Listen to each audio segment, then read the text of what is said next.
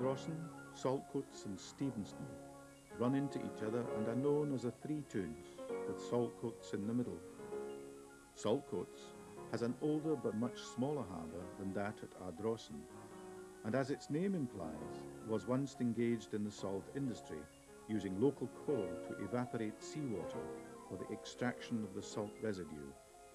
It is written that a castle once stood on the north side of the harbour, while fossil trees were discovered amongst the rocks where the harbour dries out at low tide. In this old film, we see the braes being filled in, where ships were being built at the end of the 19th century. This was to form a strong barrier to the unpredictable sea and to reclaim land for permanent use. Ardrossan and Saltcoats are built on reefs sticking out into the Firth of Clyde. Even when faced with stout concrete walls, the sea does not always recognise this boundary and comes surging over at high tide in winter gales, when even the trains can be disrupted.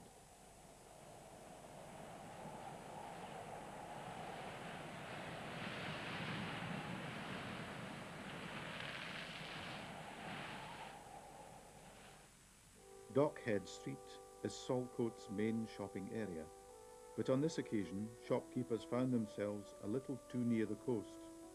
Handy for the summer visitors crowding the shoreline, certainly, but winter custom could have been served better by being further inland and 10 feet or so higher up. Dockhead Street is now pedestrianised, but this was an early taste of it, when only the most intrepid motorist would risk a vehicle through the floods. Quay Street runs off at right angles to the angry sea and bears a plaque to a hardy lady who lived there. Betsy Miller, in the 18th century, became the first female captain of any ship recorded in Lloyd's British Register of Tonnage. Living in Saltcoats, maybe she was used to having wet feet.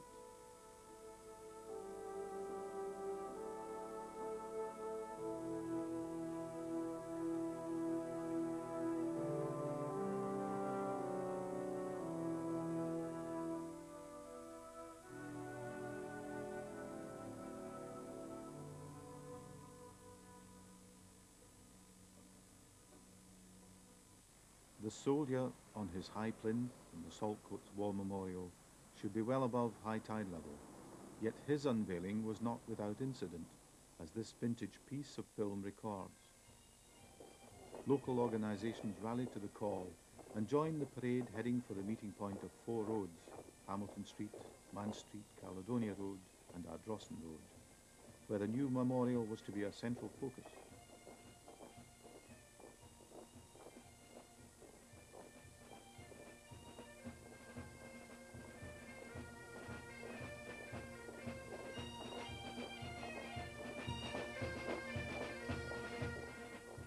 After the ladies came the boys' brigade with their pipes and drums, followed by the Boy Scouts in their less formal uniform and civic dignitaries, councillors, lady masons, children and townspeople.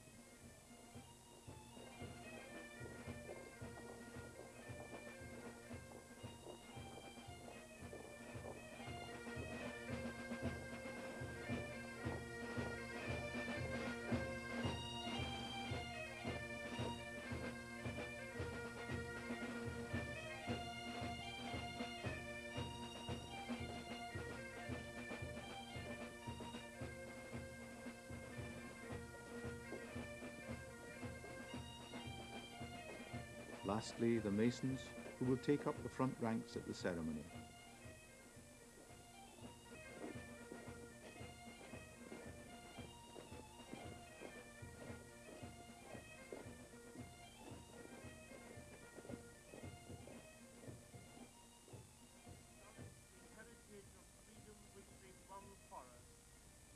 The Union Jack hangs draped over the memorial on this breezy day, and a hush falls for an oration, and the pipers of the Royal Scots Fusiliers slow march to the flowers of the forest.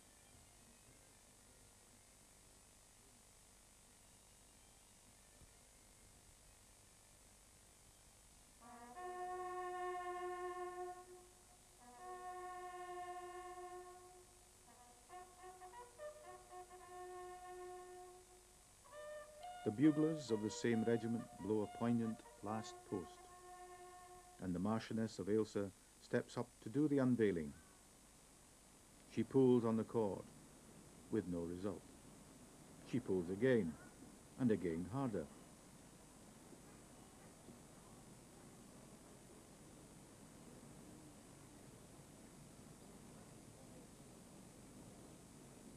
A member of the platform party steps forward to assist, but their combined efforts cannot shift the drape. Eventually a ladder is brought, the flag is removed, and Saltcoats sees its new war memorial, soon to be garlanded and festooned in floral wreaths.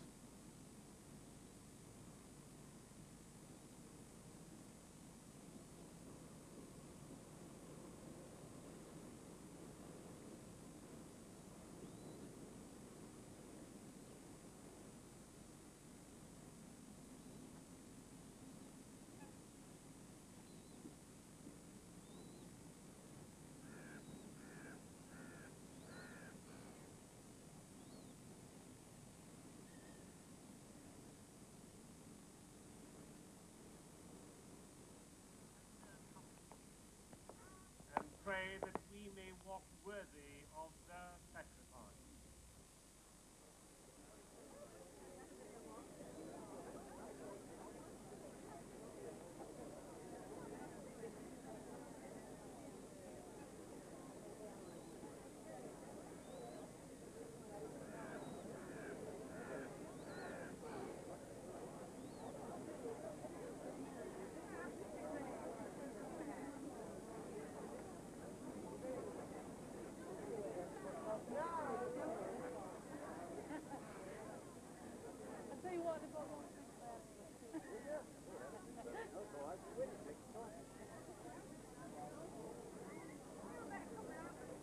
Saltcoats has gained a new landmark, joining the skyline dominated by the tower of St Cuthbert's Church.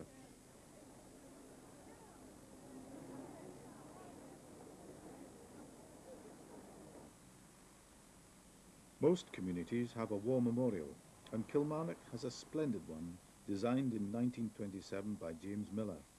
Across the road stands the Dick Institute, which houses the town's library, museum and art gallery, while nearby in this civic setting there is a statue of Sir James Shaw, who was born on the outskirts of Kilmarnock and became Lord Mayor of London in 1805.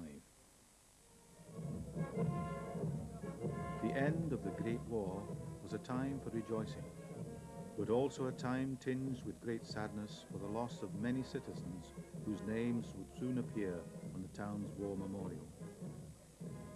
This film shows the Peace Day celebrations in Kilmarnock at the end of that war, when returning and home-based troops and other uniformed organisations and citizens joined in parading from one end of Kilmarnock to the other.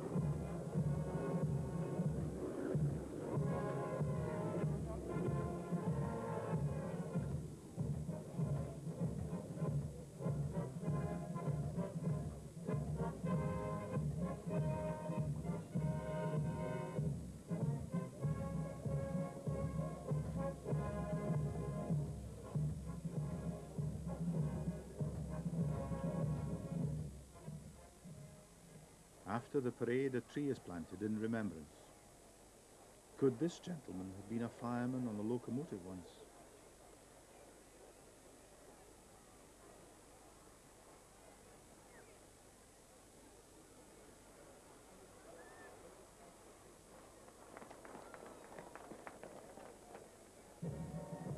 The parade returns marching over cobbled streets at a junction on the tram route which ran from Riccarton in the south to Beansburn at the north end of the town, with a branch eastwards from the town centre to Hurlford.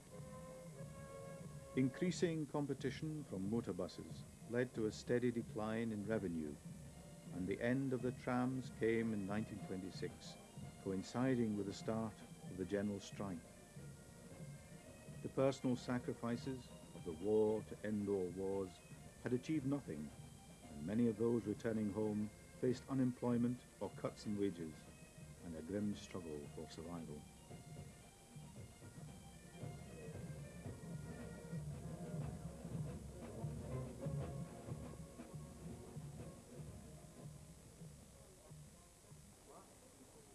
Kilmarnock Cross has seen even the buses banished now, and the town centre pedestrianised.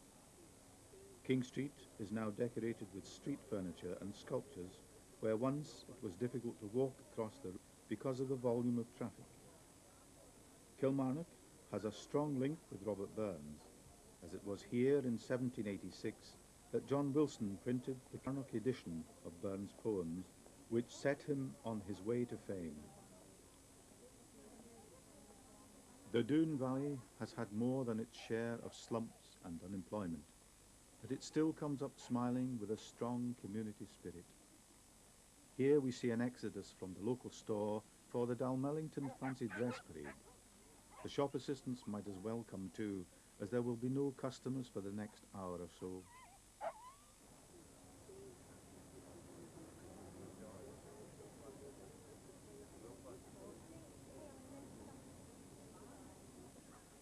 The valley has a long tradition of music making through brass or silver bands.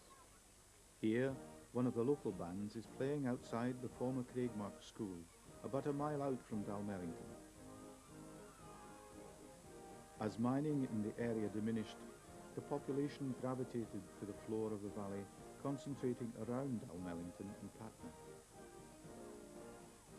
The band marches off from Craigmark, followed by its supporters, and arrives in the centre of Dalmellington, where the square is thronged with crowds coming in from the converging streets to see the parade.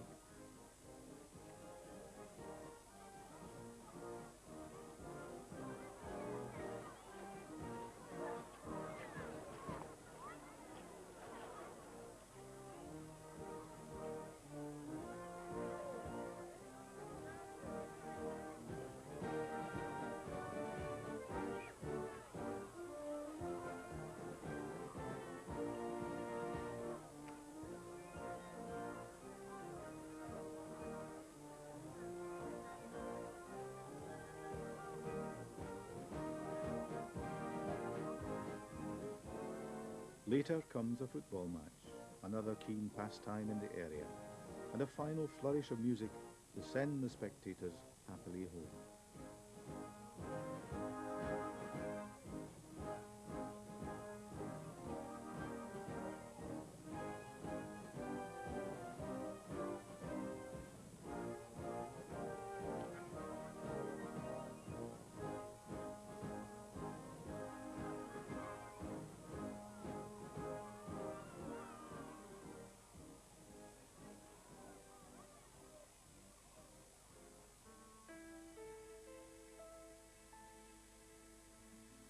As an example of an inland local industry, let us take a look at the Ochiltree Tile Works.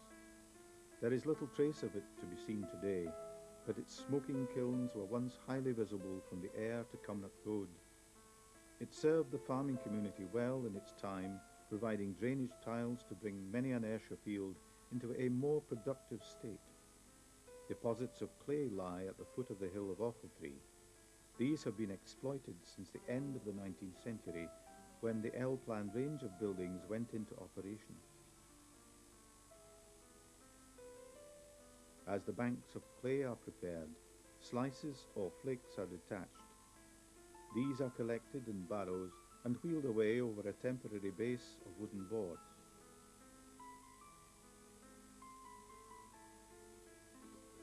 At a wagonway, they are transferred to flanged wheel bogies, which are hauled up the incline by a fixed rope.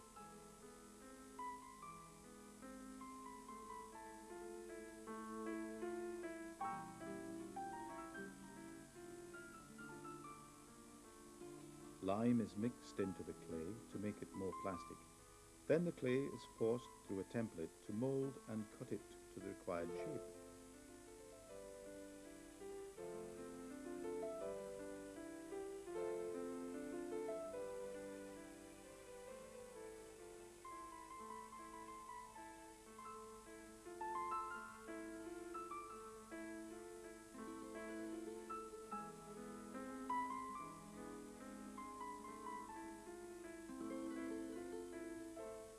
The shape lengths are stacked in racks for drying.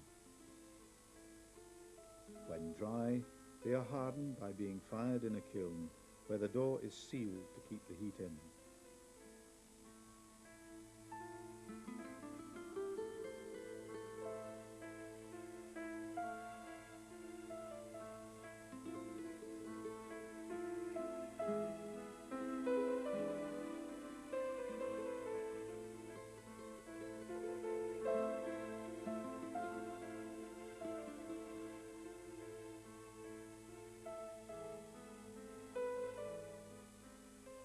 After several days, when firing has been completed, the kiln is allowed to cool, the brick wall is broken down, and the tiles are removed when cold. They are stacked neatly to await orders, then driven off to their final destination in fields, by the side of the roads, or maybe in someone's garden.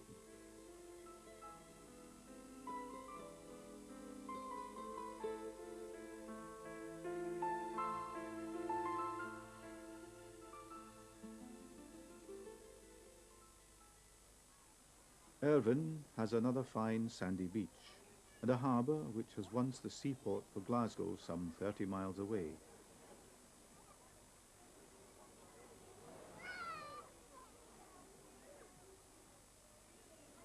Irvine's harbour sits at the juncture of the rivers Irvine and Kilmarnock, which are the two most northerly of Ayrshire's 6 rivers.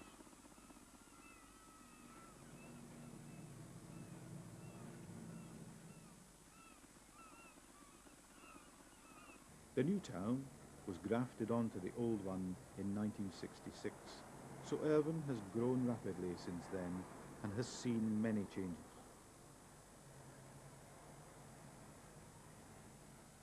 The overcrowded Royal Academy was closed and replaced by a secondary school at Ravens Park.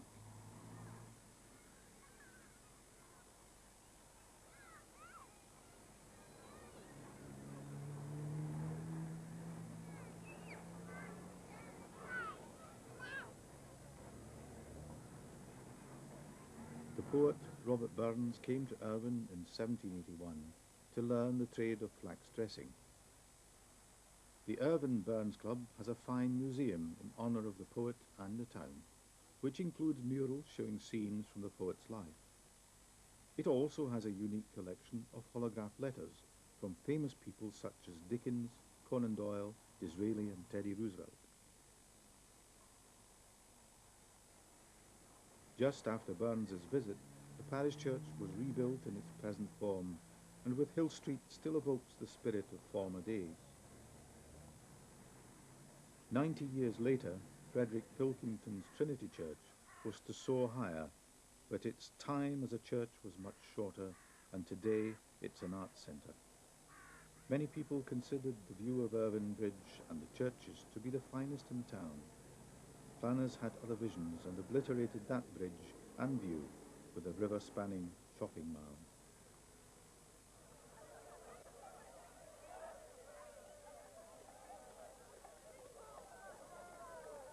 Irvine's nostalgia for the past is most apparent at the annual Merrymass celebrations, one of Scotland's oldest fairs.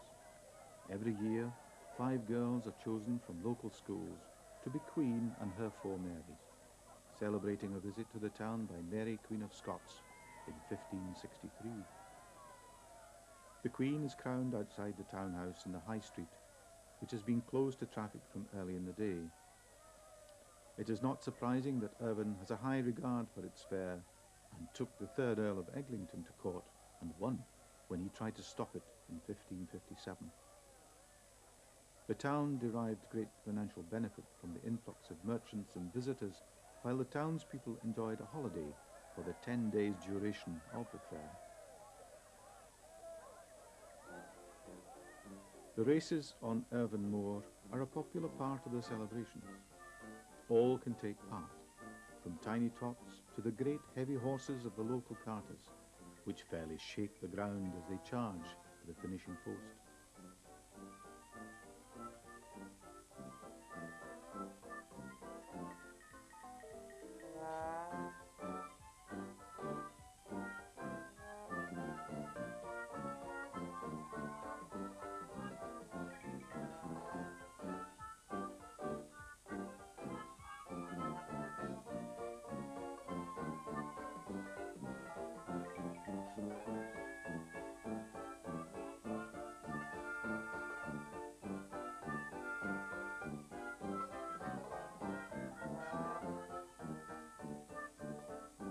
Beyond the abandoned hospital at Ravens Park lies Bogside, which was the site of another Ayrshire racecourse.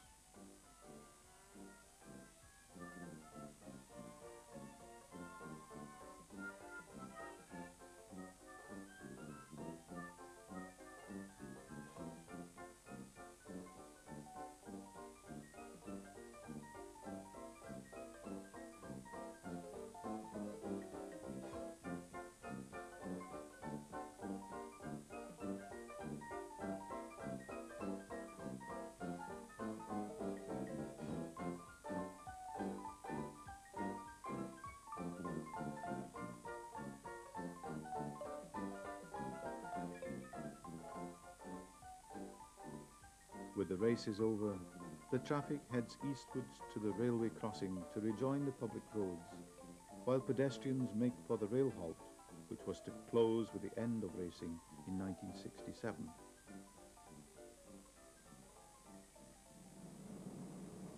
Irvine has a good mix of industries, including knitwear, papermaking, pharmaceuticals, glassmaking, metalworking, forklift trucks, and the making of golf clubs.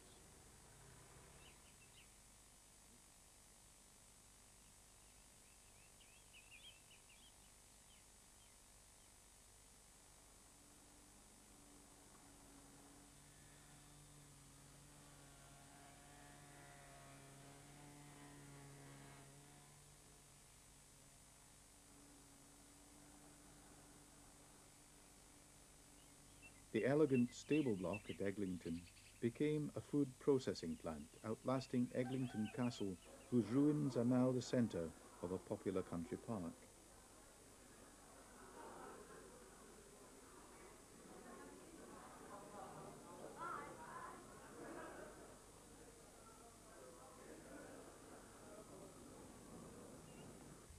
Prestwick is a coastal town without a harbour, but it is the only place in Ayrshire with an aerodrome. It played a vital role as an Atlantic ferry terminal during World War II and later became an international civil airport. Under the control of the British Airports Authority, it showed decline, but since being bought out as an independent concern, it's flourishing and expanding once more under the name Glasgow Prestwick.